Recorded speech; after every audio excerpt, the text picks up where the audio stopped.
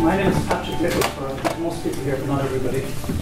I'm the CEO of the Migraine Association of Ireland.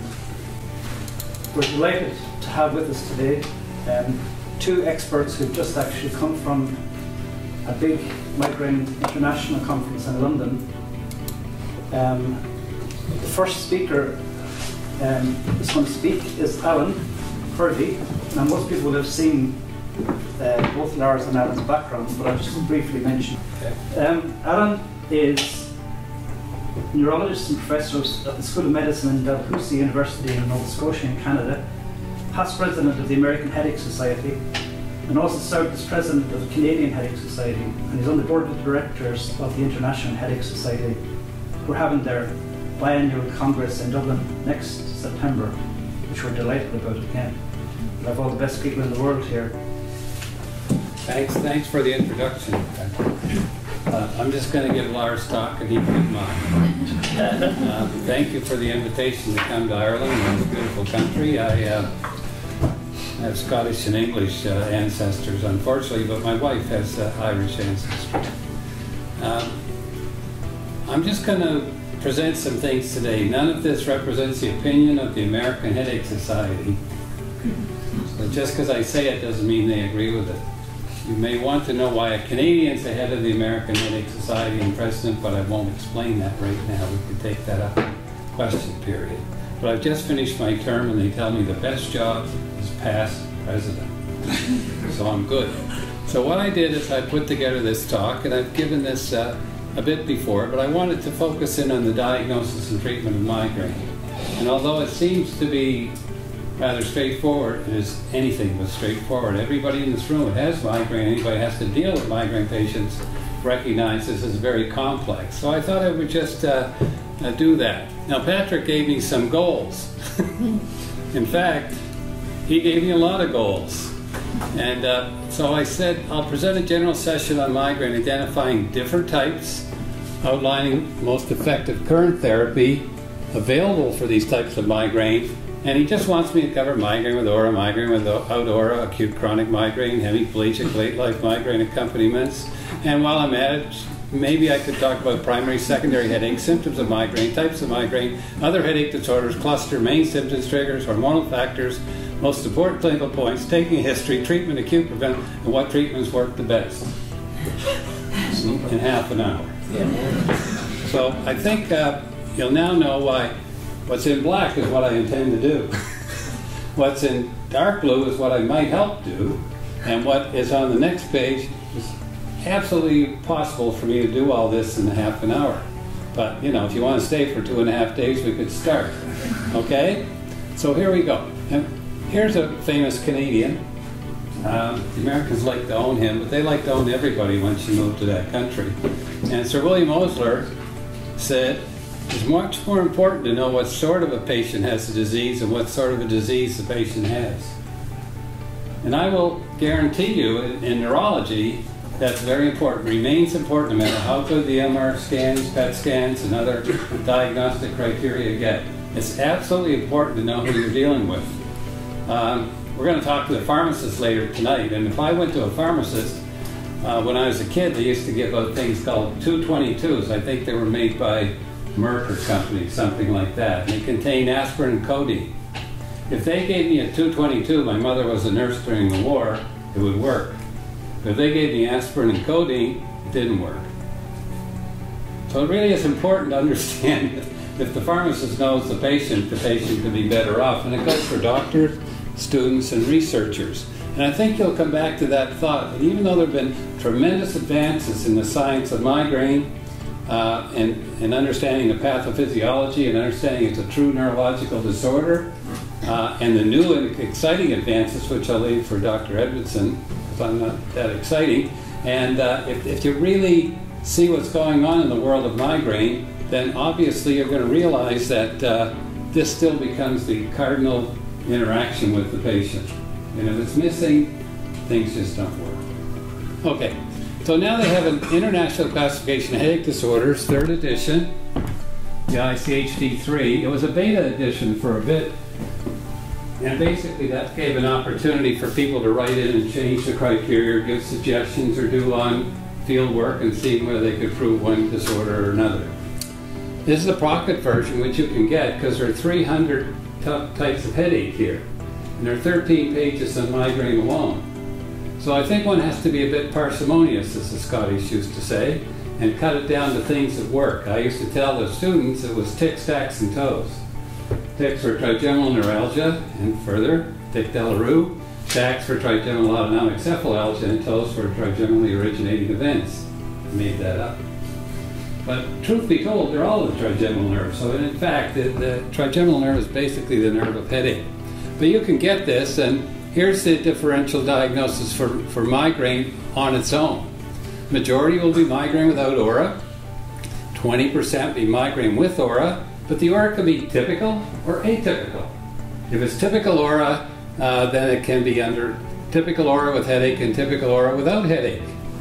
You can have brainstem aura. You used to call it Bickerstaff's migraine. It was a bilateral phenomenon. It looked like you had dizziness, syncope, bilateral numbness, visual loss, etc., etc.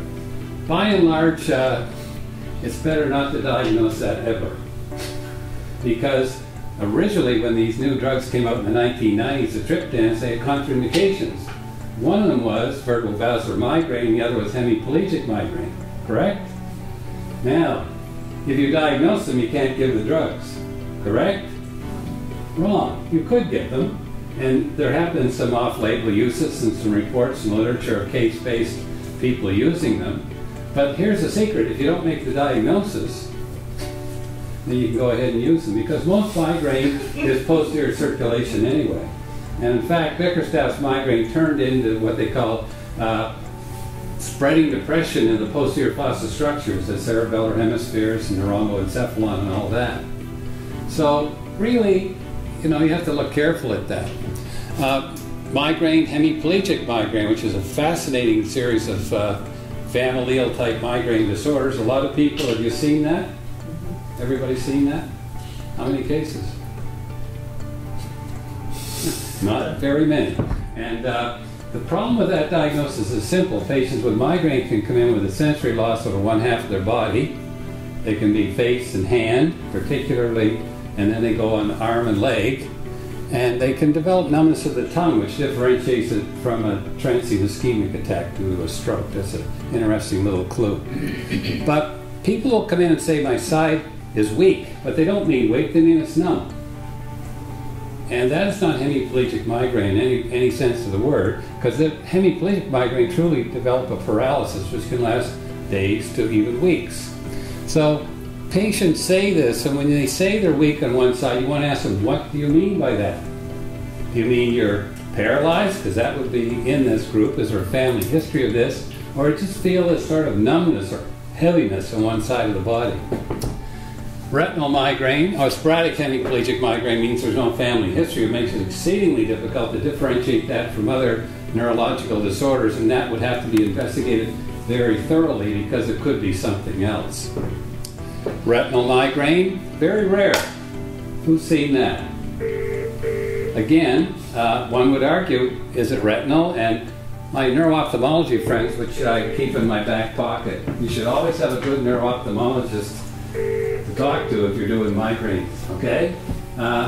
They want to look for trouble in the retina and the central retinal artery, and it can mimic many other monocular signs of neurologic disease. So I would suggest that if you have somebody with retinal migraine, you probably want to investigate that. And if everything else turns out to be negative, and they have migraine, then possibly that's the diagnosis. Next one, chronic migraine. This is somewhat of a made-up disorder. I'll go into that a bit later. It didn't exist until there was a need to use one specific therapy for it, botulinum. And in fact, I think it's a made-up disease. The question is the brain normal between migraine attacks? And Dr. Edmondson, there's some imaging evidence that it can return. Other imaging say high sensitivity in the occipital cortex or other parts of the brain for vision. But as Richard Lipton said at one of our meetings in the United States about a year ago, he said migraine is a chronic problem with episodic exacerbations. Now think about that. That's a huge difference in thinking, because if you think about epilepsy, don't think about it too much because it is very interesting, If you think in epilepsy, it's a chronic condition that's always there, with a tendency to have seizures once in a while. So migraine sort of is always there, with a tendency to have headaches. The difference between chronic migraine and acute migraine become a little bit of a moot point and questionable. In other words, everybody's probably has this tendency, right? Or what Oliver Sacks called diathesis, a tendency towards having migraine all the time. Now some believe you have it, goes away, you normalize the brain, and then get it again. It's a clinically very useful question to think about. Status migrainosus, any prolonged headache over 72 hours, very severe, usually presents significant problems in the emergency department, nausea, vomiting, dehydration, has to be taken seriously. It runs huge risks of secondary problems. Persistent aura without infarction, migrainous infarction, that's not that common. But if you see somebody that has a classic migraine attack, like I saw a nurse, she was 32 years old, she comes in with typical scintillating scotoma, zigzag lines, she has numbness over her face and tongue and arm, and then she progresses on to hemiplegia, which persisted, and on her MR scan she has an infarct in her thalamus on the opposite side of the brain. So that's truly probably a true migrainous infarction. But what's more likely to occur is someone could have migraine here and a stroke here. And because they occur, that doesn't mean causality is there. It doesn't mean A equals B or A leads to B. But it's important mainly because people who have migraine with aura have an increased risk, not significant, but enough that they have to be aware of it. And also, if young women take oral contraceptive medication, have migraine with aura, are over age 35, and smoke cigarettes, well, that's not a good thing. They can add up to all sorts of problems for that particular patient. Okay, persistent migraine aura-triggered seizure gets into the land of migralepsy, the diagnosis of migraine and seizures in the same patient as described by Sir William Gowers. Then we get episodic syndromes, which in the past used to be separate. Cyclical vomiting syndrome occurring in children and infrequently in adults, and this one mainly in children. Look, they're migrainous in the tendency that they have these paroxysmal events. They have other migrainous-like features, but there are other causes for that. So the second biggest brain in the human body is the gut. So you can understand if you have a disorder that affects the brain, it could affect that. Benign paroxysmal vertigo, it's not so benign because people spin in circles, comes around, and then torticollis in children. So it's easy, we'll just talk about each one for the next 2.5 hours. But here is the typical differential here between migraine and tension type headache. Tension type headache is supposedly the commonest headache in the world. But if they're coming to seek physicians, the likelihood is they do not have tension headache. People with tension headache lack all the characteristics of migraine. For instance, people with tension headache, they overlap in time. 4 to 72 hours for migraine, 30 minutes to 7 days. Unilateral, 40% bilateral, pulsing, pressing. Non-pulsing might be important, a feeling of a pressure. But even the severity, mild to moderate, moderate to severe, aggravated or caused by avoidance of activity. I call this the couch potato phenomenon. If you're sitting at home and you don't want to get up and walk upstairs, or you don't want to go do an activity, in the past you had to do the activity to call it migraine. Now you don't have to. You just have to sit there and say, I'm not going to do this, it'll give me a headache. So I call it the couch potato phenomenon. You guys got to get a better sense of humor early in the day. Now, nausea or vomiting, photophobia, one or both, and osmophobia, actually, aversion to smell, is very sensitive over these two. So migraine is only migraine because it's what we call in Canada the notwithstanding clause in our Constitution. Notwithstanding the above, Quebec can do whatever the hell they want. And I won't go into that any further. So all of these things, everything, migraine can mimic everything. Now, this is Dr. Charles, Andy Charles from UCLA. This is kind of his map of the migraine attack. And you've seen this before. You've seen the attack with the prodrome, the headache phase, and postdrome, and possibly the aura that sits in there. Well, he's made this a little bit more interesting and exciting by adding in premonitory symptoms, the aura, visual symptoms by and large, the headache phase, which most people think that's why patients come to see us. They do come to see us, but a lot of people come and see us because of neurological aura and then the postdrome. And what's happened is this very interesting premonitory signs before the attack starts. The one I like the most is yawning. And when I'm talking to the medical students and residents, I just love to see somebody in the audience yawn. Because either they're bored, they don't like my talk, or I say, aha, you're going to get a migraine later today. So you should have listened more carefully. Polyuria, neck pain. That's understandable by simply the anatomy of the nervous system. Fatigue, affective or mood changes, light sensitivity, sound sensitivity, smell sensitivity. But that's not net. So the criteria are all very sensitive but not specific. The aura overlaps with the nausea. Visual ones are the most common. Sensory is a homuncular march. There's a little man on the opposite side of the brain.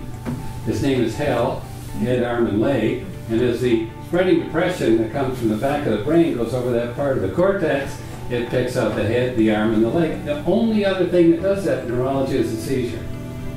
But in migraine, that might take 10 to 20 minutes. But in a seizure, it might take 1 to 2 minutes. And you have to get that history right, because if you get the history right, you can actually make the diagnosis of migraine with aura. If there's anything atypical in it, anything whatsoever atypical in it, that requires looking for another cause.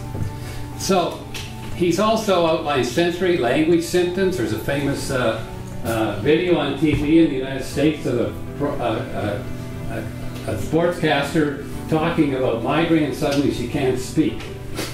She has an aphasic loss of speech during her broadcast. Cognitive symptoms, people can feel quite disoriented, things can occur. The head pain, you know, if it wasn't for the aura and some of this other stuff, then all migraine and most headache disorder would just be pain. Cutaneous allodynia, the interpretation of a non-painful stimulus, right? In other words, touch is usually not painful, but during a migraine, touch becomes quite painful. Many things do. A little breeze on the face, or any number, brushing your teeth, which then starts to overlap with other neuralgias. We don't know much about the postdrome, but the postdrome was very interesting. It'd be interesting whether people here feel, what do you do during the postdrome? I had one patient, she was an EEG technologist, and she said, during the postdrome, I take my triptan, it helps a lot. But we're not sure. But down here, very interestingly, over the last 15 to 20 years, all of these symptoms of migraine have been targeted to areas in the brain. So this is truly a neurological disorder. This is not a headache and headache alone. And mainly the premonitory phases look like they come from the hypothalamus, which controls regulation of heat and temperature, cyclicity, you know, hormonal imbalances, and all the things that are really out of our control. And the cortex comes into play when it starts to deal with the aura. And the presumed idea is the visual cortex back here, the motor and sensory strip there, as this wave of suppression travels over the cortex and gets here, the patient develops visual symptoms, sensory symptoms. They can go on to motor paralysis, aphasia, or whatever. And then the head pain is triggered by some mechanism which isn't totally clear no matter how many lectures of pathophysiology you listen to. There's always something missing. But the German discovery of a generator system in the pontine area, which is very close to the area that controls the opioid and pain receptors in the brainstem, is attractive but not necessarily true. And then we move up through the brain, into the thalamus, and onto the cortex. So the pain comes in, travels through the fifth nerve, goes into your brainstem down here, up to a deep relay station or train station called the thalamus, and onto the cortex. So migraine hijacks the normal anatomy of the brain that produces complex symptomology. It's kind of cool. I mean, the patients, I don't want you to interpret that patients find this cool, but they do find it cool if they understand it. And if you understand it, it makes sense, and I think that's a big thing. When we look at migraine, we like to look at diagnosing it. We look for the typical headache, and we look for red flags, and there's supposed to be about 7 or 8. They're over 50. The new headache begins, right? Systemic illness, yada, yada, yada. But there's probably about 38 or 39 red flags for imaging the brain in a migraine attack. And if you have any of those things, you look for a secondary headache like a tumor, and you do your investigations. What most doctors and most people seeing headaches don't understand is there's another pathway. You make the diagnosis of a primary headache and there are no red flags. Now, there's some atypical feature. Something doesn't fit. So here it is. I have a lady. She gave all the criteria for migraine, and she said, I get this metallic taste in my mouth. That is not a symptom of migraine in terms of it being ICHD criteria. However, every neurologist knows the patients with migraine, and most migraine patients, some of them do get metallic taste. So it's not out of the picture, it's just atypical. So you may have to look at that because that might suggest something wrong with a temporal lobe, a seizure-like phenomena. So all of those have to be investigated, and this is where the problem comes in, not the usual things. And why is this all so important? Well, there's an oversimplistic diagram of the brain, which we created for our comprehensive migraine education program, the American Headache Society, in 2017, which helped train 7,000 U.S. neurologists in headache. And this program has been accepted by the American Academy of Neurology for their annual meetings on headaches, right? But I love this diagram. I think this is the best teaching picture there is in the headache field. And the beauty of it is, as Andy, Charles, and I think to some extent Peter Goseby put together this picture of the brain, MR, in a sagittal section cut this way, and they superimposed upon it this sort of comic book kind of nervous system, right? And here it is. Here's the eye, and the eye going into the center of the brainstem here, the trigeminal area, the fifth nerve, and also the maxillary division down here, and the other branches of the trigeminal nerve, right, coming in and synapsing or connecting at this little golden ball. The blood vessels also are connected in a dual direction here, sending information down into the system and anadromically or against the normal direction of the train tracks, sending information out to the blood vessels to cause dilatation. Importantly, however, this little diagram here shows you the innervation of the neck and the skeletal muscles coming up and joining in here as well. That is why in migraine and related disorders they can overflow the symptomology into the neck, and why neck pathology has to be looked for in some cases. This is C1, C2. Now here's something called the cerebellum. And above the cerebellum is an invagination of what they call duramater. The duramater in Latin is called the heart mother, right? So the duramater invaginates here and separates the hemispheres from the brain stem. And as a result, the underside of this is supplied by C1, and the upper side is supplied by a recurrent branch of V1, the ophthalmic division of the trigeminal nerve. You don't have to understand all that except to know that therefore a person can have an origin of a headache in the front of their head, but feel it here. Or they could have the problem in the back of their head or in the back of their brain and feel it up here. This is important to understand. But what I'm trying to show here, and I think what's most exciting, is migraine hijacks all these areas of the brain to produce the symptomology. Brain tumor can hijack this pathway. The vascular mechanism, the stroke can hijack it. Any number of bad diseases. The brain has only so many ways to experience symptoms, and migraine, of course, uses all of them. So, in my opinion, when I talk to the students, I say everything is migraine unless it isn't. Everything is migraine unless it isn't. Think about that for a while. In all the cases that didn't turn out to have migraine or tumors, or frequently brain tumors present with tension headache and migraine headache rather than other forms of headache. Okay, so here's what we do. We manage headache disorders by excluding secondary ones. Very important. In fact, of the 4 hours your students get on headache in medical school, ours get about 2. You're doing twice as good as us. The whole emphasis is on excluding secondary headaches, things that are treatable and can be life-threatening and serious. Identify primary headaches. They mainly learn about migraine. They learn a little bit about cluster, but not much because most of them are not going to see it. And even if a doctor sees cluster and only sees an occasional one, they probably should investigate it because they don't see that many. But what here is diagnosis of syndromic group, migraine and things that go along with it, recognizing significant comorbidities that occur, particularly as chronification occurs, exacerbating factors, triggers, disability, characteristics, review prior treatments. So when you enter the medical system, there's a huge emphasis on doing this. You've got a normal CT or an MR, diagnose and adios, goodbye. Or you've got a primary headache, here's your triptan, diagnose, dose, and adios, goodbye. But the idea of actually going on to meet all those other parameters and managing one patient can be extremely difficult. It takes a lot of time and a lot of knowledge, and it's hard to do. formulate a treatment plan. So I think we skipped that. So in traditional migraine management, as we all know, acute therapy, preventative therapy, behavioral therapies, but then you also have to manage the comorbid disorders that go along with migraine, because these will determine disease progression. And migraine is a disease. It's not simply a disorder, as some would like to. It can be actually a disease. But what do patients want? In this study by Richard Lipton at Allen, New York, most people want complete relief. 87% of people in this survey, roughly 688 people, done in 1999, about 8 or 9 years into the triptan era. Most people don't want recurrence. Most people want rapid onset of treatment.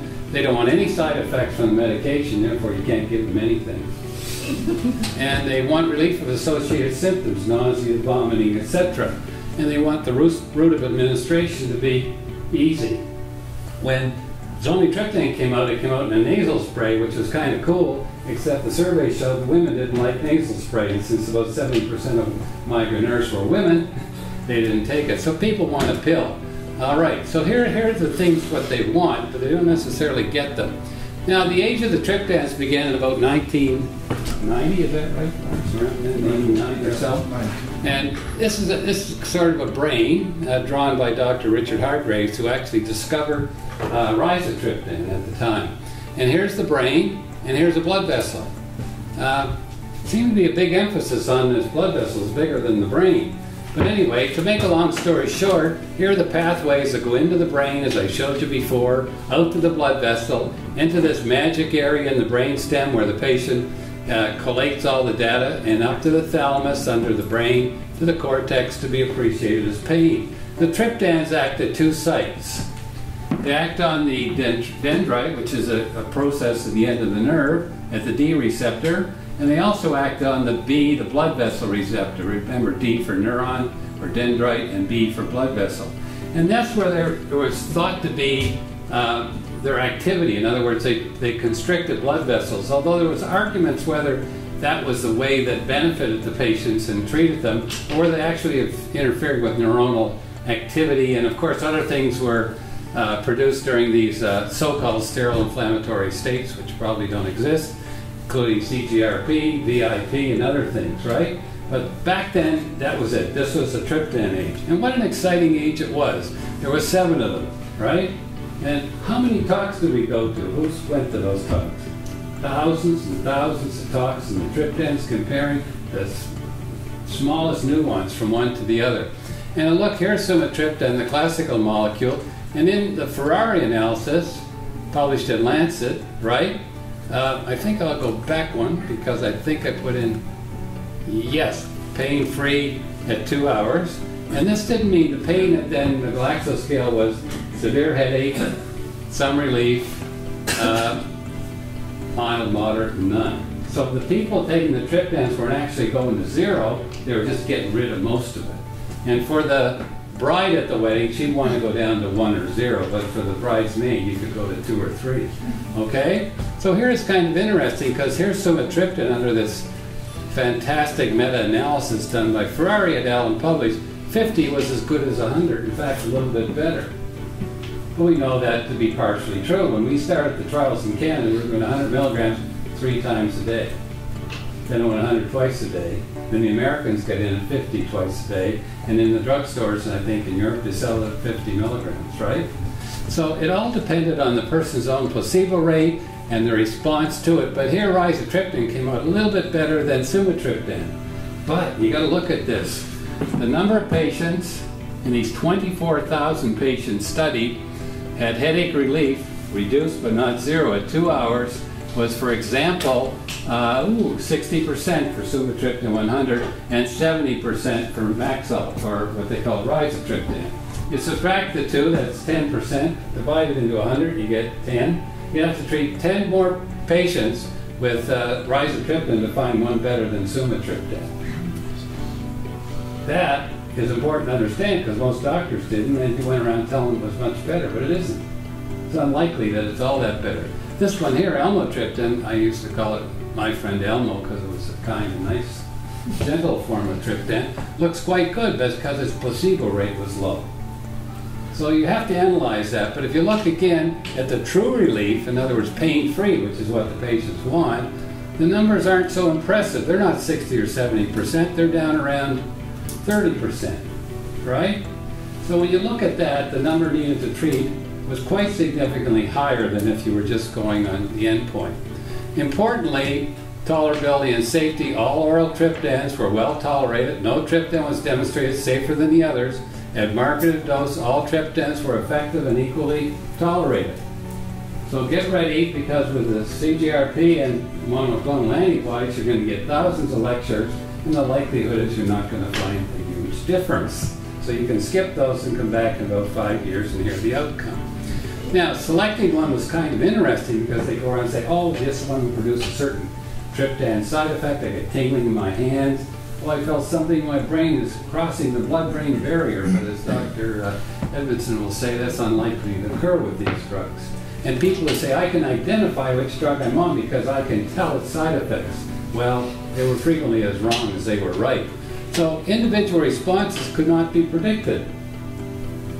Finding the best one requires trial and error. If one fails, try another. I mean, this was all available back, 20 years ago, and people still are trying to differentiate them out. It's more of a marketing scheme than a medical one. So triptans are more alike than different. They all have identical, in quotes, sort of mechanisms of action, and the patients are more different than the triptans. Think about that. The patients are more different than the triptans, and we need to do better, and that's where we're headed. And preventive therapies we'll move on to. They're not good enough. Too many have some side effects. Some of them are very serious. And you know what the patients wanted? No side effects. Too many interactions. These drugs interact with a lot of drugs. All you have to do is go to a database called UpToDate or any of the other ones online and put in one of these drugs, preventative drugs, and the drugs the patient are on. And particularly as you get more and more complex problems with multiple comorbidities, taking other drugs for depression and other things, then the drug interactions become not insignificant. And patients stop taking preventative medicines for 3 reasons. Do you know what they are? Of course you do, because I put it up on the slide, right? Number 1, they don't work. Why would you take a drug that doesn't work? Number 2, they have side effects. Why would you take a drug that has side effects? Number 3, the one people don't think about, they work. Because there hasn't been a migraineur born who hasn't come in and said, I'm not having them anymore. One lady came in and said, I'm cured, Dr. Purdy. I don't have any more migraine headaches. I don't have to come back to see you. In this instance, that would have been a nice thing, particularly of our relationship. But it's a joke. Anyway, you got to move on. However, I listened for a while, and I listened. I said, she said, what'll I do? I said, we'll make an appointment for 6 months. Why is that? Well, they're coming back. Right? If you had epilepsy and told somebody to stop, they wouldn't stop the drug, would they? Because the continuous treatment with the medication prevented it. So if migraine turns out to be a chronic disease with episodic exacerbations, they should actually continue their medication, not stop it. However, that's not the way the world works. Here are the preventive medications. You can take any textbook in the world. You can take the American Headache Society guidelines. You can take AAN, which happen to be ours. You can take ones here in Europe done by the Scottish, and you must have your own guidelines, and every other group, the European group. You'll come up with the same characters, right? And, I wouldn't take most of these medications if you pay me. Beta blockers, right, make you feel sometimes a little down. They can have other consequences. Anti-epileptics, which should be called anti-seizures. You have a choice here. You can take valproic acid, put on a lot of weight and lose your hair. Or you can take topiramate, take off a lot of weight and not understand what room you're in. So you've got a choice, right? Or you could take gabapentin, which doesn't work for anything. But in between, you have these two. So you look at a patient and say, do you want to be overweight and lose your hair? Or do you want to lose weight and not know who I am? You'd be surprised at what kind of decisions they come up with. Now, also valproic acid is contraindicated really in the U.S. and should be generally in females and child rearing age groups because of problems of fetal malformation, tube defects, etc., where now topiramate can cause cleft palate and things as well. So guess what? In the one group that could use the best preventatives, they can't use them. Now some people use them and say, well, they're not pregnant, we'll give it to them. But you know what? Ask any woman in this room whether they can predict when they're going to become pregnant. If they can, they stop the drug a few months before. I read your book, and I noticed in Ireland they have them sign things saying you won't get pregnant or something like that, so it's kind of cool. Calcium channel blockers, flunarizine, you have that here? Yeah. We have it, the Americans don't, but they cry for it. They send them north of the border to get it from us. But this can produce a Parkinsonian-like syndrome, produce a lot of depression, but it really can be quite useful as a calcium. Verapamil, great for cluster headache, not good for migraine, a lot of side effects, constipation, effect on cardiac rhythm, etc., etc. If you're on any of these, don't worry. It's just I'm trying to point out that you should see your doctor. Antidepressants, amitriptyline, the oldest of all. It's not specific for serotonin like some of the serotonin uptake inhibitors. However, it doesn't seem to have the same risk of a tryptophan reaction or serotonin syndrome, although that's rare at all. And in Canada, we have this in the drinking water. It's so good that if everybody took it every day, we'd relieve numerous disorders in neurology. Amitriptyline is the neurologist's secret. The trouble is that's another one. The trouble is it causes weight gain. And that is not something that people appreciate. And people use it too high a dose. And there is a less sedating nortriptyline form of the medication, but it's good for all sorts of pain disorders.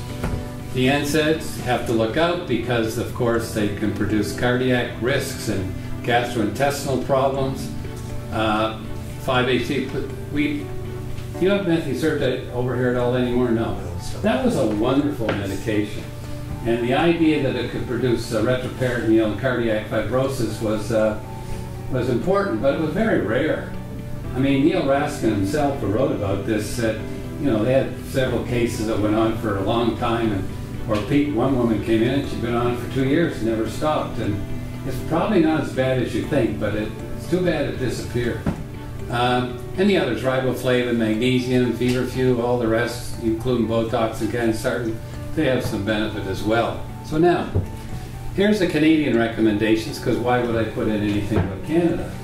And it's important that Canadians not only looked at the quality of evidence for topiramate, the trial, propranolol trials, and the rest, but they also looked on the recommendation. For instance, valproic acid here, it's good quality evidence-based medicine to use it, but it has a weak recommendation because of its potentially serious side effects. So you have to look, and Botox, for instance, down here, is fairly good information in the clinical trials. We could talk about that if you want, and a strong recommendation for use, etc. So you have to look more at what the drug does and what's its side effects than just what its benefits are in a clinical trial. And everyone forgets this. It takes time. It takes months to see the effect. Everything works for 3 months. Everything. Amitriptyline for 3 months, propranolol for 3 months, avoiding the patient for 3 months, dendroleptin care for 3 months, back to amitriptyline. That's what we did back in the late 60s and early 70s. But the thing that I think Dr. Edmondson will mention are the new drugs start to act pretty quick, which is rather important because you might be able to determine early on whether they're beneficial or not. Okay, the data support their usage. Most preventative drugs have not been put through randomized clinical trials. Well, the trials have been done. They're not long enough. They haven't been done. They're only done 6 weeks, 8 weeks. So now you'll see newer ones are 12 weeks and open label for a year or 2. And I said everything works for 3 months. And I couldn't find anybody to say that, so I put personal communication. I thought the anti-epileptics were going to be the future since they stopped corticosteroid depression based on the work by Chenkaida and Moskowitz group at Harvard. And they seem to tamper down this biological susceptibility to cortical migraine events. So the problems are uncertain natural history and prognosis. The aim of drug therapy is only to reduce frequency up to 50% per month, and even the new ones are only up to 50%. How long do you treat? Treat for 6 months, a year, 2 years? Huh? Compliance is a real issue, and I'll show you that. In a study done and published in Neurology in 2007 by Big Allan Lipton, of all the migraine sufferers, this is not chronic migraine but just episodic, there were about 40% in this group who were candidates for preventative therapy, but only 13% took it. For chronic migraine, only 33% of patients were treated. So people get these things, but they don't take them, always. And here's another problem which is kind of cool. I actually think this is really cool. Cyclicity. It's nothing to do with the bicycle, but it has that kind of ring to it. Was common in headache frequency. When they looked at the CAMEO study, which is a huge database of migraine patients in the United States, they found that on one day a patient may have monthly headache frequency, they may have 1 headache a month, up to, let's say 26 days, right? And they found over time that the patients were between themselves, they were cycling back and forth. So how do you define acute migraine and chronic migraine, which is more than 15 days a month? Which was made up, by the way. They decided 15, that's half. Why not 60? Why not 14? And therefore, virtually every subject exhibits substantial fluctuations. So at one point, you saw the doctor up here, you were having recurrent, severe acute headaches, and if they were cycling enough over time, then above the line, and you'd be called chronic daily headache. You have 2 diagnoses based on the fact if you're only down here at a couple of attacks a month and never up there, then you only had episodic migraine. Very, very important to understand where people lie. Yeah, minority of migraine patients receive minimal appropriate care. A study by David Dodig mentioned at our meeting in Los Angeles, 1,254 patients meeting the criteria for chronic migraine, which is basically you have to have migraine characteristics like 6 to 8 days a month, which isn't hard to do. You don't care what you have the rest of the time. Plus or minus medication, more than 15 days a month. So I would just say, you have a headache? Yeah. How many days a month? You have 20? You're basically there. It's not a difficult diagnosis. Only 41% saw a healthcare professional, only 11% diagnosed the chronic migraine, and only 4.5% received therapy. So even when you diagnose it, you don't necessarily get the treatment. Now here's an interesting thing. You go from no migraine to low frequency episodic, high frequency episodic, and to chronic. And the chronic migraine, of course, is typical migraine attacks superimposed in a background sort of dull, continuous headache, which is the characteristics of, quote, tension type headache, right? And it's kind of cool. The diagram should go this way in progression, but it's also that it goes backwards, but I rarely see it ever go backwards. So this is the time to see somebody. You really want to start with the early migraineur, the young patient, and see if you can get them to sort out things before they get to this stage. This stage, more preventative. When they get to this stage, it becomes even more difficult. And if you look at the long duration headaches, more than 15 days a month, here's chronic migraine, and this one is basically new daily persistent headache, untreatable hemicrania, continua, response to indomethacin. So really, you know, it's the one. Okay, now here are the risk factors for chronification. Medication overuse, attack frequency, being overweight, low economic or socioeconomic status, which is not what the doctors see. Certainly not in North America, because the patients with that status don't get to see the specialist. The ones that have the money get to see the specialist. And as a result, they miss out on this whole group of people who really are underrepresented in the therapeutic milieu. And stressful life events. We had a debate on that between a Harvard neurologist and I think it was Michelle Ferrari. Do you believe stress causes headaches? Anybody? Yeah, well actually the data from Michelle was much better than it didn't. But you know, everybody in the room agreed about 80% the stress was the cause, but it doesn't necessarily have to relate. Head injury produces a migraine-like state, obstructive sleep apnea, too much caffeine, depression, presence of continuous allodynia in other parts of the body, and ongoing anxiety. So from episodic frequent and chronic patients cross over into multiple comorbid disorders, many of which are very complex. Neurologists are trained to treat headache and that. They're not necessarily pain specialists, rehab specialists, psychiatrists, psychologists. It's extremely difficult because you're moving the patient into an area where they're not trained to do any of these things. So complexity increases treatment and expectations change for everyone. Dr. Lipton said in London, he said, you know, the parsimony, if you take out all the comorbid disorders and just deal with the headache, then you make an underdiagnosis of the problem because you're being parsimonious. You're cutting back on that need to explore other things. But if you add in all the comorbid disorders to migraine, then you make it into a complex situation where it's very hard to treat because you only understand like 1 or 5 of the disorders. So this is a very difficult area for neurologists, extremely difficult. So our treatments are not better yet. Chronicity is a big problem for treatment. Placebos are a huge dilemma and an opportunity. Probably the biggest placebo in the room is the physician with the white coat. Take this medication, it'll make you better. The one I like is the nocebo response. That person gave you that medication, it'll never work. And the patient immediately says, oh gosh, I shouldn't take that. Where in fact, that may be just based on a personal opinion, not evidence or anything else. So neuromodulation, you know, electrifying the brain, which can be good and not good. Question is it hype or is it hope? And you look at the ball, you look at the Cephalid device, and you know the original trial on that didn't meet its endpoint.